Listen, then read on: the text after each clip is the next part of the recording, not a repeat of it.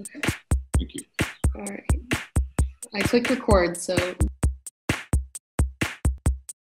Ruth. Okay, here we go. So welcome to, of course, an honors production where we have the great pleasure of interviewing fascinating people, most of whom are faculty in the honors program at Temple University. I'm Ruth. I'm the director, and I'm Claire Adams. I'm a senior education and English major. And we're looking forward to a conversation today with David Bromley, who's been teaching honors for a few years, and students have really enjoyed his course. Claire, for example, has taken his class, so we have an authentic student here to talk about it. The course is entitled Socio-Cultural Foundations of Education in the United States, but the course is really incredibly cool. And so we thought, as are you, David, so we thought, could you tell us a little bit about your own background, maybe your college major, and sort of how you rolled into this career, which you will tell us a little bit about. Yeah, good morning, and thanks for having me on. This is very cool. I'm the executive director of Big Picture Philadelphia. We're obviously a Philadelphia-based nonprofit. We're part of a national network of progressive student-centered schools called Big Picture Learning that started in the 90s. We operate 2 high schools in Philadelphia, very much in partnership with the public schools, in partnership with a school district called El Centro and Vox Big Picture High School. I got into this, I think I probably would have been the last person in my high school class that ever would have been a teacher. And I definitely would have been pretty close to the last person in my college class to ever be a teacher. I was a history major, although my passion was acting, and I graduated from school in Los Angeles and went right into the film industry and did that for a bunch of years. And then I just had a passion for trying to understand the inequities in this country. I think something that we really emphasize to students is you just have to keep at what it is that you love. And if you find something new to love, then it's all right to make a change, and especially if it's your major or your career path, and just to do it and not be afraid of doing it. I mean, you started out in film and history, and now you're doing this. And so this idea that there's a one linear, simple path is just so naive. And we want our students to know they shouldn't restrict themselves to that kind of thinking anyway. And so your life kind of exemplifies, that exact path. Yeah, especially, I took your class, and I think as the class go on, we learned more about like your history, but I don't think I knew exactly every single step you took until just now. But I think it even sends home what I interpreted more, that the dynamic that we had in that classroom from teacher or professor to student, like there was no like authority. I mean, there was discipline, and there was challenging moments, and like you pushed us to be the best, but I never felt like you were towering over us. Like you trusted us as intellectuals and as academics to guide the class, to teach the class. And I think that's, especially, I think I was a sophomore. It was like one of my first upper level classes. I was like caught off guard, but like so excited by it. So I think if that's anything to like sell this class, is that you get to become the professor, the researcher, the scholar, everything, the teacher. It was great. And I think also knowing that you were in film or in history and all these other steps, I think helps that the fact that this class is so multifaceted in students. I mean, this was one of my education requirements. So I went into this class thinking, okay, I'm going to have the usual crowd, the usual kids, people I'm always seeing. And I knew nobody in the class. They were majors across the board. And I think that was like the best part of this class, is that despite being an education major, I was out of my comfort zone. So I think that's more reason for other honor students to take it too, is that it's education, but it's just everything under the sun, and you learn everything, which tells more about education too. But it's just so powerful through that. I love it. Thank you for that. Yeah.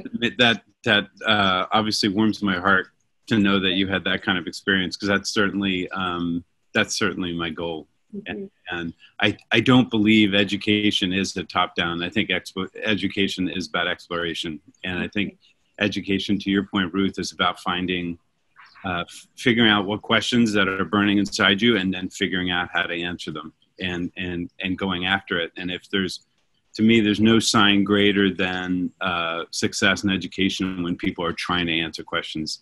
I don't even think it's figuring out all the answers as much as just figuring out the right questions and developing that passion and the lights going on. And as we know in education, those are the things that really help grow somebody's mind and heart. And so I'm glad you had that experience. The schools that we started really are about doing that for all kids starting in 9th grade in high school. And it's about helping them find out what makes them tick, what they need, and getting really honest with themselves. Basically, we just cheated and stole all of John Dewey's writing a long time ago and are trying to implement everything he wrote about a long time ago. And that's actually how we start the class, by reading a piece of John Dewey. And so that is a goal for this class. I want the signature project of the class is asking the students to choose it doesn't matter what the topic is, what the issue is. They have to write a short proposal describing what the topic is and why they're interested in it and what resources initially they could go after.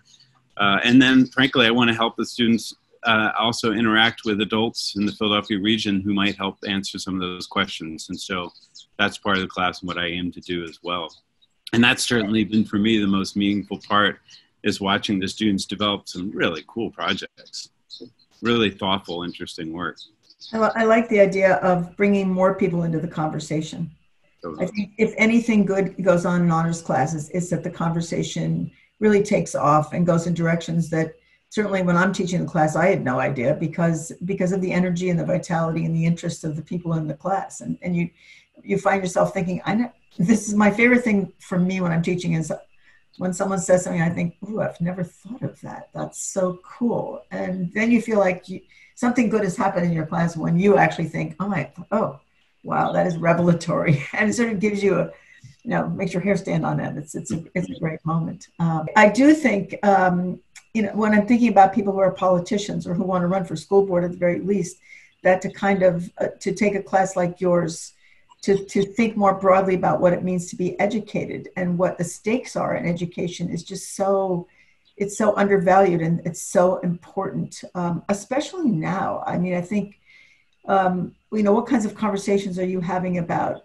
the situation now, what seems like the ever increasing disparity between haves and have-nots with education, with the COVID situation? Yeah. So it's really hard.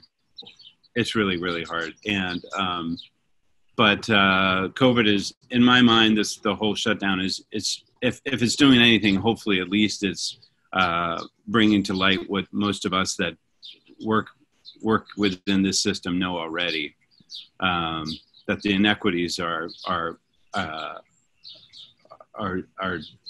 it's deplorable. It's embarrassing. It's embarrassing that we live in a state that has the highest educational inequities in spending in the country, and in the nation that has the highest degree of inequity in spending amongst the developed world. So we're really in the heart of it. Philadelphia, Pennsylvania, the poor areas, underserved areas of the state are kind of the poster children right now around the world for developed nations and what we're doing, frankly, wrong. And having said that, so it can be a bummer. And there's a lot of the stuff we talk about and we go in the class that, frankly, I just want to be real. Like, we don't have any answers right now. There's not a clear pathway for any of this. And that's why one of the reasons I love this class in the Honors College is just to echo what you all have been saying is because there are communications majors and science majors and business majors and obviously education majors. But it's not about wanting to be a teacher necessarily. It's about taking this information and how do you use it in your day-to-day life, and how's that going to inform you as a citizen, potentially as a parent, and in making these decisions and thinking hard about the decisions you're going to have to make now, but especially as you get forward as an adult, as a taxpayer, as a parent potentially. So we are I don't have a good answer to that question, Ruth. Well, I don't know how you could. Yeah. I don't. Like you know, we're pouring in on relationships. That's the biggest thing I think we can do right now. We're just pouring in on relationships. And Can you say more what you mean by that? Yeah. So we are prioritizing. Well, for starters, just so you know, I asked all the leadership teams of both schools. I was like, you know, they wanted to have everything planned by May. And I was like, well, we'll slow your roll on that one. Like we know less than we don't know about this. And so I've been bringing in all kinds of different folks that have, you know, that we think might bring some expertise and wisdom and knowledge to our work. And we've been holding these Zoom calls with them and kind of charrettes in some ways, asking the leadership team to share their ideas with these folks and giving them feedback, and asking these experts from the outside to give us feedback and really be honest, tell us we don't know what we're doing. Frankly, no one knows what they're doing. And even cyber education has been pretty abysmal. And so for a lot of kids. And so we're kind of unpacking this and figuring out, and I think we're landing on a spot where it seems pretty obvious that if we do have the opportunity to meet with our students face-to-face, which everybody wants this fall, then those moments are really going to be spent on developing relationships and getting kids excited and about life, and about getting them to know and develop those relationships with the adults, and get them to develop those relationships with each other. That frankly, that's what's going to sustain the kids through these hard moments because we're not going to be in school all day, 5 days a week. And I doubt that we will be in school at all, frankly. And but if we can, it's going to be all about that. And so we're teaching our teachers right now how to develop complex, thoughtful videos, bringing in like all kinds of bells and whistles to make this as interesting and engaging as possible. And we're also still, a big part of our work that we do with kids is, and this aligns with what we've already talked about, is we ask students to pursue their interests and passions in the real world.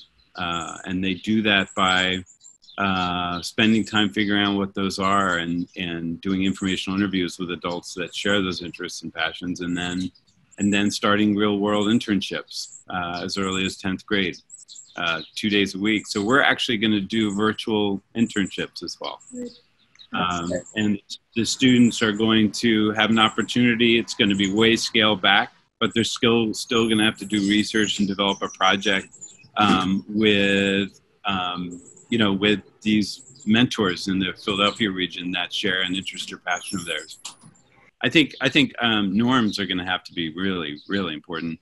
I think, and then at the end of, I think like the early sessions, like because this is a long class, the early sessions, there's going to have to be times in the session where we stop, and there's actually somebody, and it's a rotating position where one of the students' responsibilities is being the norm person, and actually these are the norms that we agreed upon, and one's definitely got to be, be mindful of how much time you're taking. And I want them to call me out on that. Like, so I want a normer and the rotating thing where every student goes, okay, I think we did well on this. I think we did, maybe we need to work better on this, and really challenge ourselves to use the time and space in a reflective way.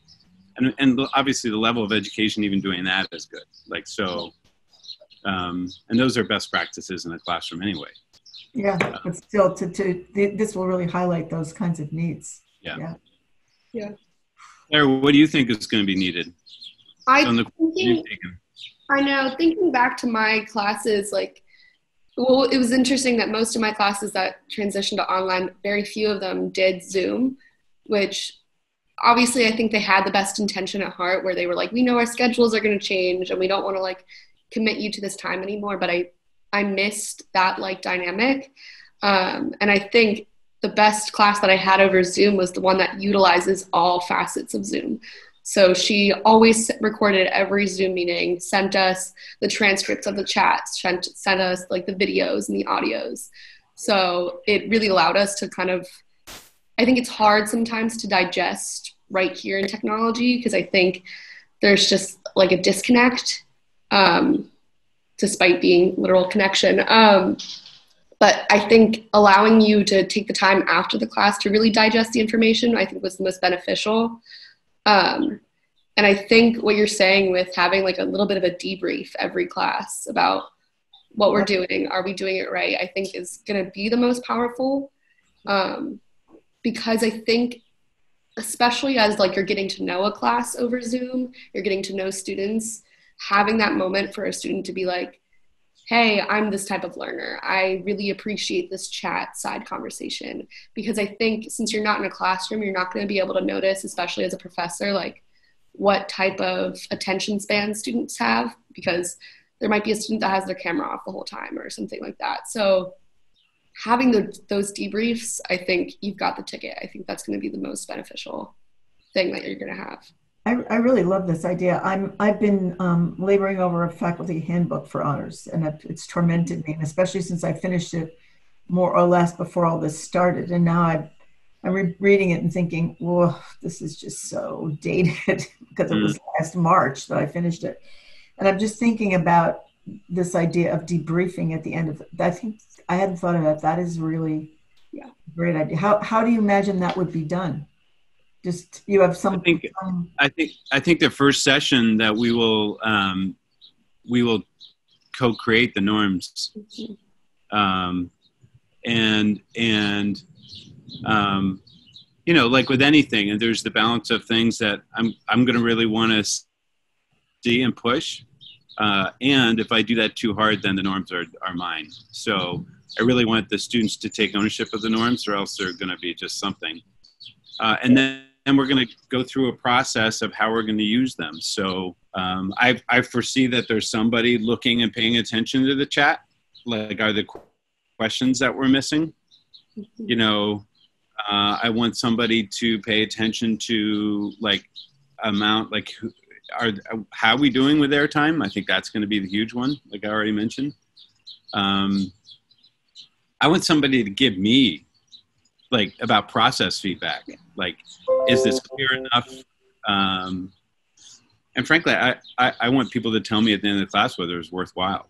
So it's like, so I think there's lots. I haven't thought through all the specifics yet. And frankly, the advantage of being in a room with 17, 18 other people and thinking through, I know we'll come up with all the norms that are relevant. I think there's going to be needing to do something, especially at the college level, of getting students to reflect on the Zoom experience, like we've just talked about, and getting them to share norms that would make the experience better. But I also think there's going to be a need for both professor and for students to almost like have their own. I mean, we do this in our schools, but with a slightly different goal. But I think everybody could have their own learning plan. Yeah. So, you know, what are the what are the behaviors and that, you know, during this downtime, virtual time, that students have done that they know are detrimental to their learning? And like, you know, I think there should be a conversation about that the first or maybe second class. Maybe that's a little heavy first class, but second class, like, you know, what in the spring and so far this semester, what's worked for you and what hasn't. But part of it is you guys got to take ownership too. So, Claire, is there anything else that you wanted to ask David about? I guess I'm just definitely curious about how, as a teacher and a professor, how you're going to support students kind of finding their rhythm again. It's clear that you've really have been preparing. Like, is there something that you're going to do to help students kind of find their rhythm again, or a new rhythm? Yeah, I think that last part of your question is right. I think it's got to be a new rhythm. Mm-hmm. I mean, I think expectations are going to change. Yeah. I think they have to change. So, David, I think Claire and I both really want to see every single student in honors take your class. Yes. That would be my wish, to just weigh these questions. What were some of your favorite questions, Claire? I think learning about how you're translating the big picture things into this class. I think that's like, because that's something I knew implicitly from taking the class, but knowing that it was intentional, I think is really, really powerful and really great. Big picture meaning? The big picture Philadelphia, like what he does with the box and El Centro. I was thinking more big picture, actually, the sort of global issues that education always engages. I mean, the biggest picture, you know, of the issues of disparity and social justice and all the things we care about in honors. Try to solve those. Try to at least know those questions are important to solve and do our best to solve them. Anyway, thank you for being one of our problem solvers, David, or problem raisers, maybe I should say more. Well, it's a pleasure seeing you both. Yeah, it's really a pleasure. Glad we came in before the storm hit. Your sky's pretty gray there. I know. I think I'm about to get wet. Okay, we'll take that computer inside. Thank you so much. We're looking forward to fall. Thanks so much. Take care. Good to see you both. Bye-bye. Bye.